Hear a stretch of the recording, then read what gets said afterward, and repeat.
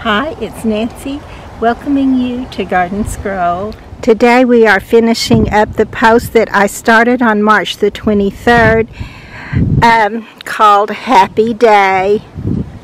It was our happy day when all of the debris was cleared out from the garden, and I went around front and back and showed you the places I hadn't yet showed you, and showed you some places I already had again, and things were looking more like spring had came to the garden. And also I showed you some of the sedums and succulents that I put in the pots to try to save from having to have so much to water in the spring. You can see just right here with this one, this is one of them, and it still looks great. The succulents look good and don't have a lot of watering and care to do through the hot summer months. So while we're looking at pots, we may as well look at this one. I've told you before, but I got the tiniest little square, just a tiny little piece of this at Sunshine Nursery, and it has grown and grown into all this. I've also put it in other places, and we'll put it in more places, maybe even this year, to fill out some of the pots that I'm going to decide to put sedum in. I just tried some last year. I tried several because I thought I can't keep doing all this work, and these may help me to not have to do so much work in the garden, and they did, and I do love it. So it's just, they just still look beautiful to me. I love sedum and succulents. And I noticed that some of my hollyhocks, I hope they're not going to still have that disease. I'm sure I've shown you that some of them did get a disease.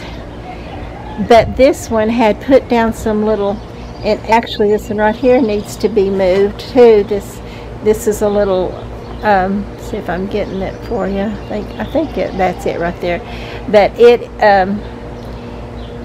it's just a little seedling from this bigger one right back here. And I had some more that I dug up and put in different places yesterday. This is another of the large sedums. It's probably Autumn Joy. That's the one I have the most of.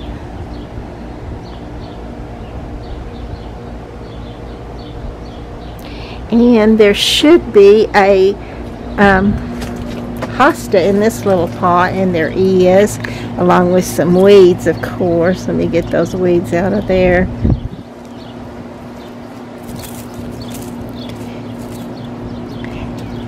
And this little hosta doesn't look like much, but as long as it's alive, it either will be this year, or if it continues to live, it will take a growth spurt.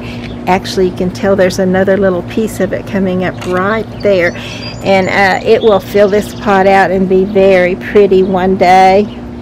And then this is another little pot that's filling out even more than it did last year. I have the option of planting something in that one side, or just letting it continue to fill out with this beautiful sedum. And the last time I showed you this barberry, it was still in its dormant state, but you can tell it's still dark and it will lighten up some, but this is still, you can tell it's alive and looking good. And this is the little pot that has this like red sedum in it that is totally filled out. It was kind of scraggly last year, if I remember right, but there's nothing scraggly about it right now. It's looking great. This one, on the other hand, looks terrible, but if you look close, you can see that there is some there. We'll do something with this pot. May try to get a different pot, because I'm just tired of dealing with this coconut liner every year, and it is expensive to do that. So I don't necessarily see the need to. I used to think there was a need to do that because it does drain better than any of the other pots, and I was finding certain things that just seem to work only in them, like that calibrachoa, but I have found it to work just as well in other pots too. They just have to be drained well, and they have to have consistent moisture, and sometimes that's hard to do. They also like cooler weather. In Oklahoma, it just doesn't have cool weather in the summertime, hardly at all. On a rare occasion we do get some cooler weather, and it's always great when we do have a rain and some cooler weather. We can get some of the things done that need to be done, and that's a wonderful feeling. And I moved this little peony because it was being hidden by this rose, but I don't know if this is where I put it. I put it somewhere. Could be right here. But it still came back in this other area too. I mean, I'm not complaining. I love peonies. And this is what the weeds do. Look at this. He got right behind this iris blade, and you can't hardly see him from the front. And I think I just broke him off there. I thought maybe because the ground was soft I could get him up, but he'll be back again. His little root is still right there. And I'm going to need to come out here and get something that, so I just used my fingers to pull up some of this. Look at this. I have this lamb's quarter coming up everywhere. That's not good. But look at this. That doesn't look good either, but there's life. That looks good. Beautiful life. And this is my 9 bark. And this is that beautiful little purple woody salvia. I'm hoping it will just fill this whole area out. It's so pretty when it blooms. And it's a perennial, which means it comes back every year. And it's a perennial that blooms all summer long, which is rare too. They usually have just a few, like a week to maybe 3 weeks, maybe. Just, there's very few that the tall phlox have a longer bloom time. But most of the perennials, even though they're beautiful, and I want plenty of them so they'll keep coming back, like this beautiful catmint right here, and it just comes back every year. There's another one back here, looks like a rose growing up in it that I'll need to get out of there actually. But it's wonderful to have the perennials that come back. It's also, and it's wonderful to have these like daylilies that are beautiful, many different colors and shades of the same color, and just beautiful. But they only bloom one day, but then they put on so many buds that there's a new bud blooming every day for many weeks through the summer. You know, like these pretty iris, when they bloom, they are so pretty. That's my husband's favorite flower, and they do have a totally unique bloom. But then they also, when they stop blooming, they have a ratty looking, where that the stalk where that bloom comes up on, it is just doesn't look good at all. But if you clip those off, which heaven only knows if I'll get all these clipped off, but if you can, and all you have left is this pretty little sword foliage, it still looks good and makes a wonderful backdrop for other plants. I noticed when I came out and was showing you this other side that this peony is full of buds also. But right now, as I came up from this side of it, I'm noticing I do have a tulip here.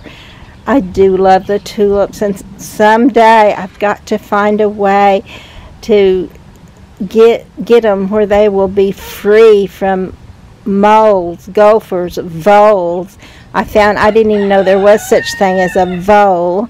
I thought they were all moles, but I read that moles hibernate all winter and they do not eat in the winter time. But voles, I promise you that they can and will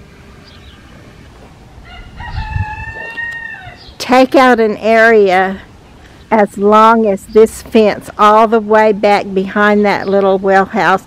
The whole fence line, one time I had it just full of tulips planted one fall, and the next spring I got one little scraggly tulip that had been eaten on and it didn't make it, but that's the only one I even got to see.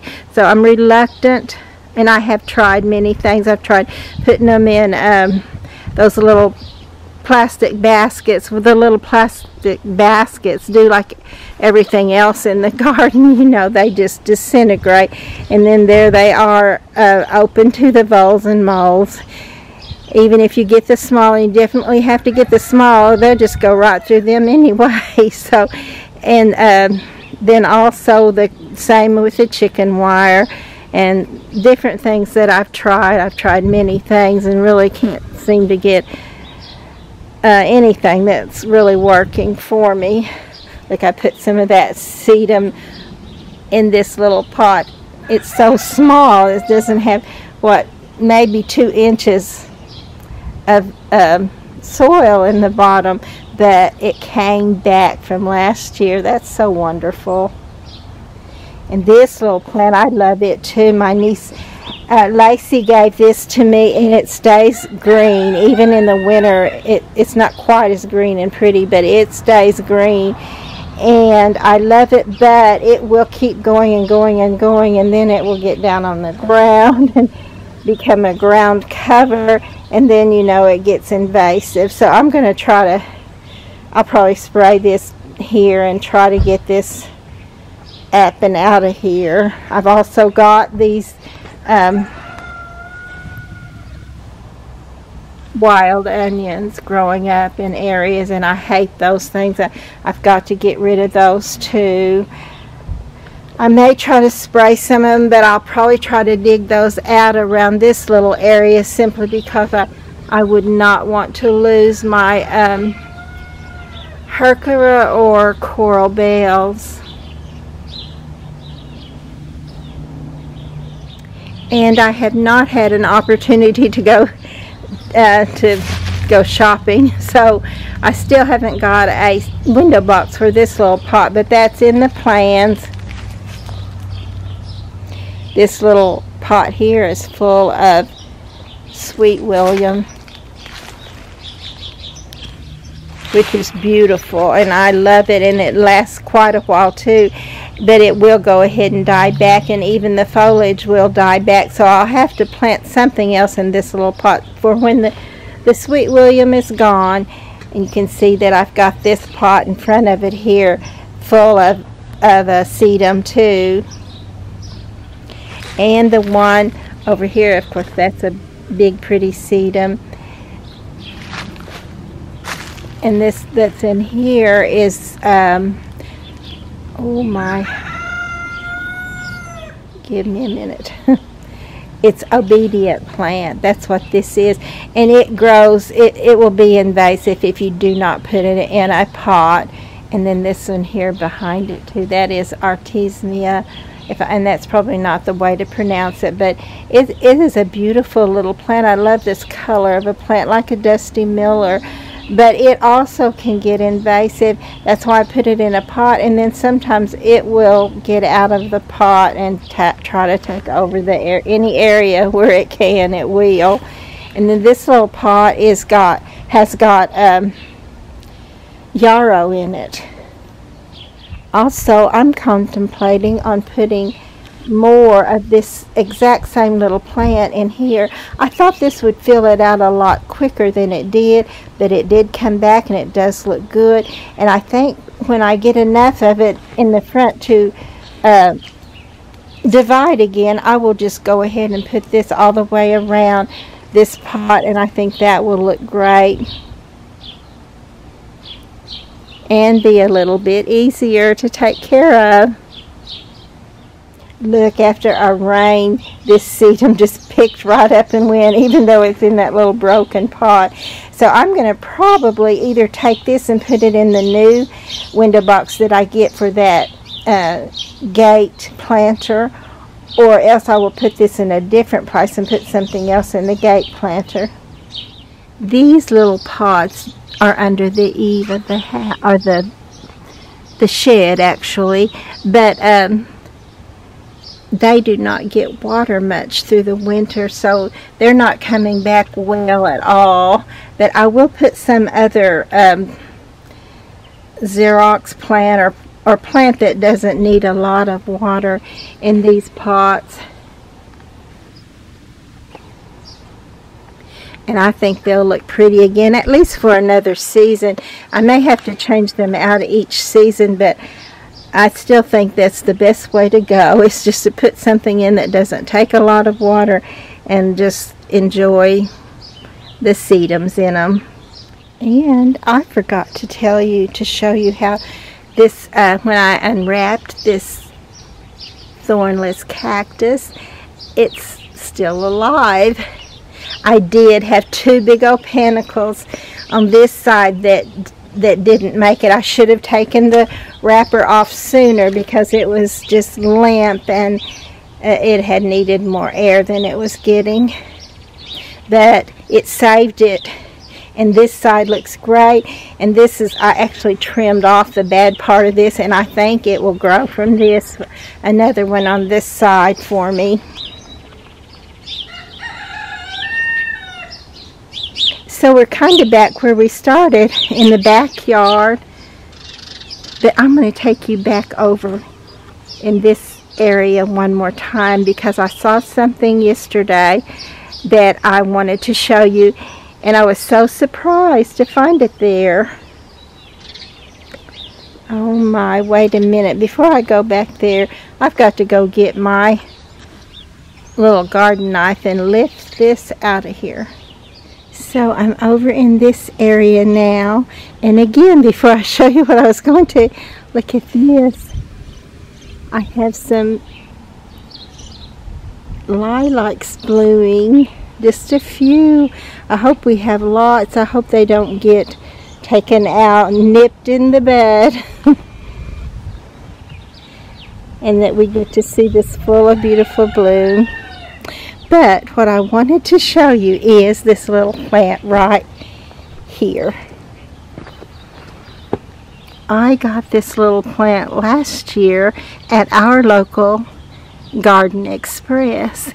I'm not sure what it's called.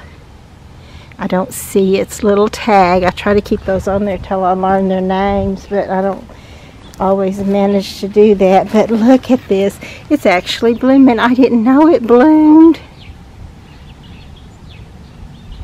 So isn't that sweet? More buds there where there's going to have some more. So that's great. And I do believe that this little wren birdhouse is being occupied by that little wren I tried to get a picture of for you. So I'm going to sit here for a little while and see if she'll show up. But while I do, I wanted to tell you that yesterday I was sitting in the garden. Actually, I came out here to try to get something done, and I just don't bounce back when I get that fatigue. And I got finished with it, with the garden Wednesday, and then Thursday I thought, you know, maybe I'll rest a little bit. I did do, actually I ended up doing several things in here as far as fixing things that were broken and needed to be taken care of. And then yesterday I tried to do something, and I basically got practically nothing done. I did plant a few lily bulbs, one pink iris, and transplanted 3 hollyhocks. That's not much for a day's work. Sometimes do you ever feel like you cannot believe how little you can get done in a day's time? It just doesn't make sense, but there you have it. That's the way it goes. But I was thinking about, you know, even though I wasn't able to bounce back and not feeling, I don't know how to put it. I know God is with me, but sometimes, you know, you just feel Him so strong, and He's just right there helping you, and like magic, so wonderful. But then other times you're just so tired that He's all around you still, and you just don't see it, you don't feel it. You live by faith. Of course you live by faith, but at the same time, sometimes you want to live by sight. But anyway, as I sit here, I talked with my lifelong friend. We just talked and talked. A lot about nothing, and a lot about health, and a lot about struggles.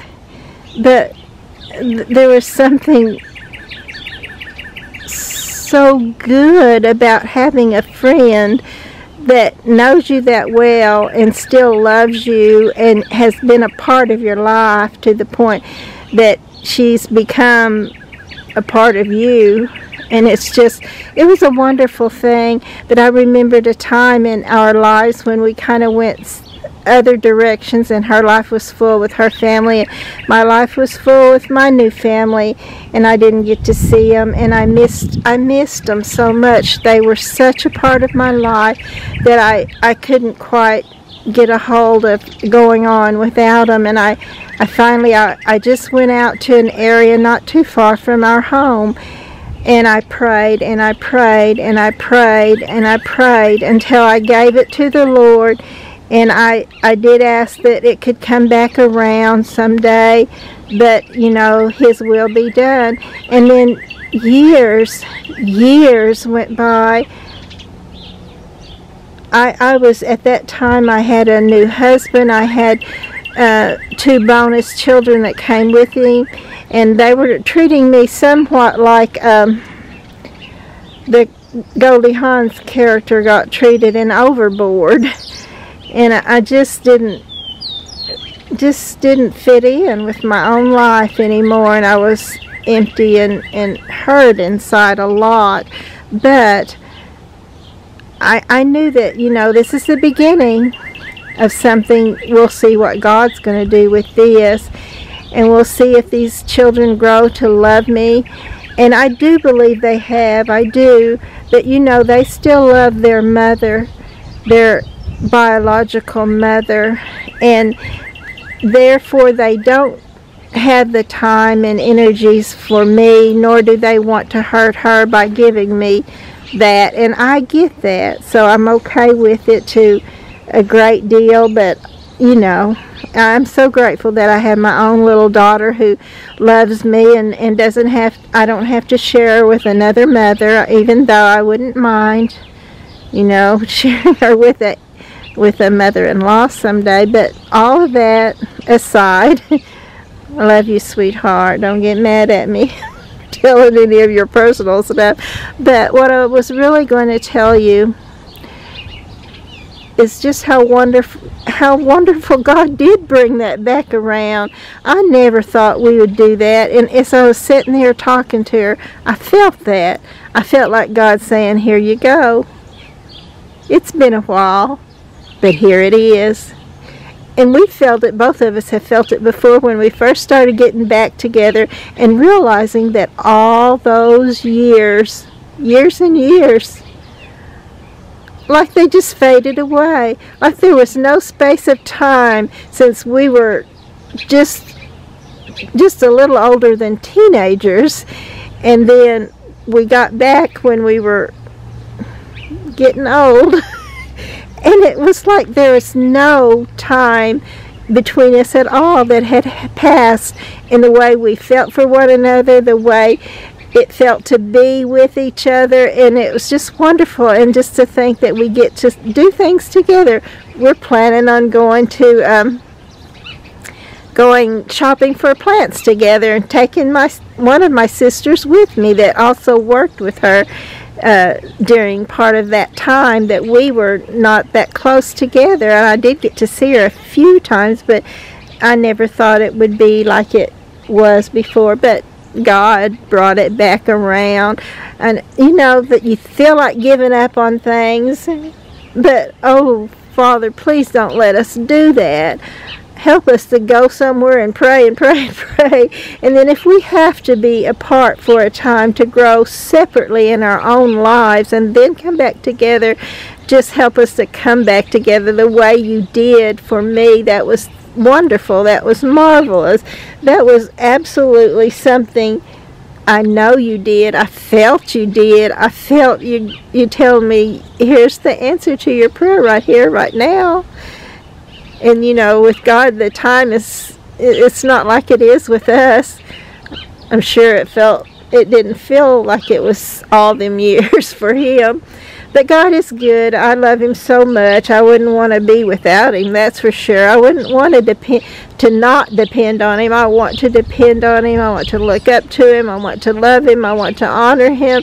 I want to serve him.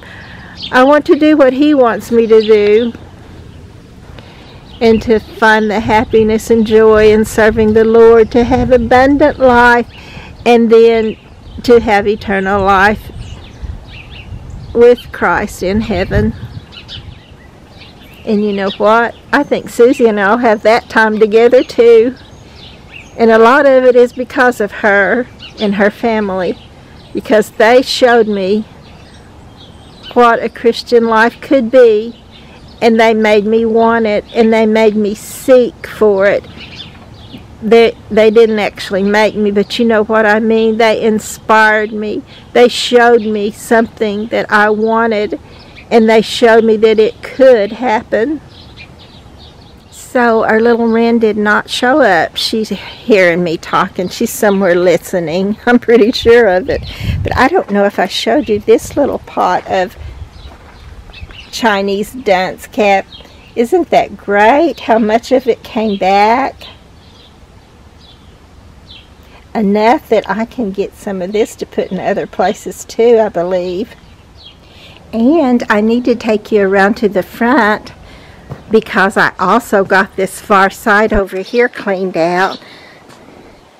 Maybe I'll go a little bit slow here too, so you can see some of the things like this pretty hosta. This pretty hosta. I think this is the one I was telling you I would like to get some more starts at, but I'd also like to have it here, so I'm not sure if I'll do that this year or not, but I'm not sure I won't.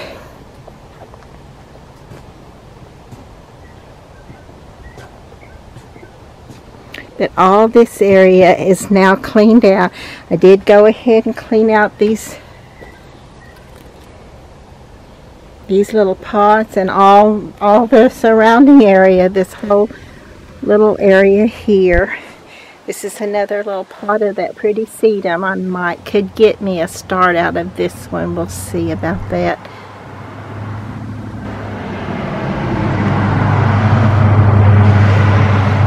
Actually, I think this is some of that too. So maybe a little here, a little there, and maybe we'll have enough to fill out that one little pot, which probably won't do a lot this year, but it may get it a good start for next year.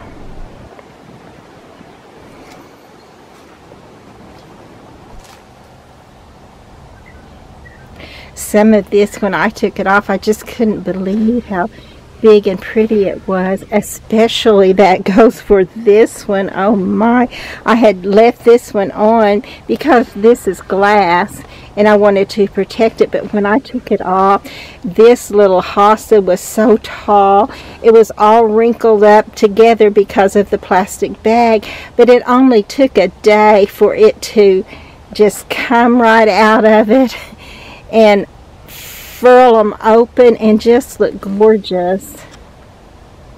And you know what, this may be another, and I'm not sure, I have a big one of these and a small one that's this pretty color, but this looks like that same plant. So there's another one where I think I can get enough to get that one little pot in the back at least cleaned up. I did take this off of the plastic off of my hens and chicks, and some of them look okay, not good, but okay, and some of them are totally gone. I just do not do well with hens and chicks. I don't know what I'm doing wrong, but I'm going to keep after it until I figure it out, Lord willing. And I'm thinking that this little plant right here is the one that's the bigger plant. It just grows taller and wider than the other little plant that I've been showing you. But they're both very pretty. Just depends on where you want them and how big of one you want. I like a little one to go in a small pot, but I do love these that get bigger and just make such a pretty showing in the bigger pots.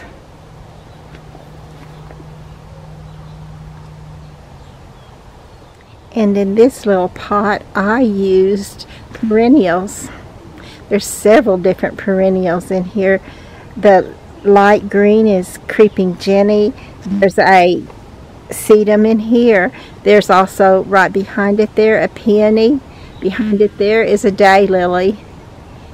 And that may be it for that little pot, but that was certainly enough. And if they will make it and look good and keep going, I think that's going to be beautiful. And you know what? It just makes me even more want to fill out the rest of these pots. I also am noticing that I need to spray, which I already knew that even before I saw these. They're just taken over. I hate that. And I'm so glad that some of my Bells of Ireland are coming up volunteer in this little pot too, because they just add, this is one area I will fill up with probably Impatiens and Coleus. They're my favorite shade plants, and they just look good and do good. If the snails will leave them alone, but if you fill this in with that and then have those pretty Bells of Ireland coming up fairly tall, they look so great. And of course the Bells of Ireland do go away sooner. They will even turn brown, and you can save your seed or let it drop and come up for next year. That's even better for me. But of course you don't want so many, you don't want to deal with them. But other than that, that's the best idea in my opinion to do with them. But they just add so much to the beauty of the where you make just like an arrangement in a container of beautiful plants. Make a container garden.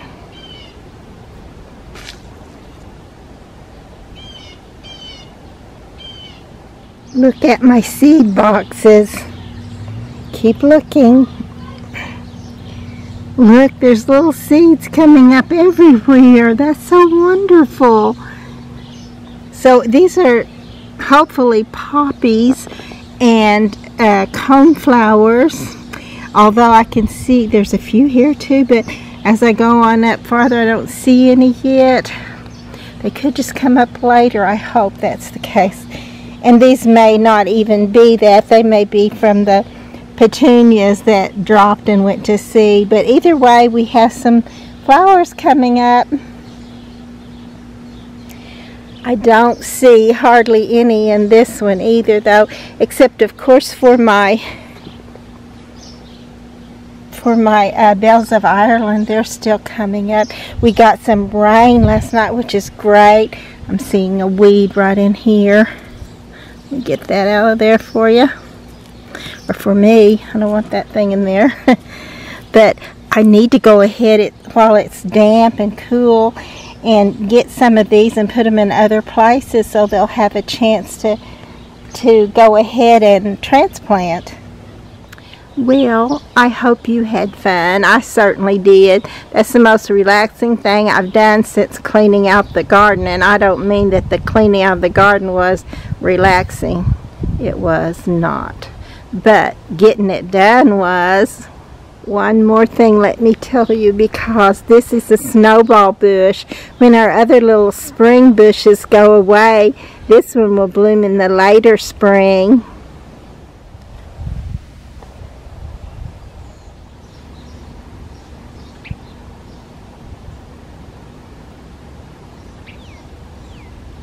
Please be sure to like and to subscribe to the channel.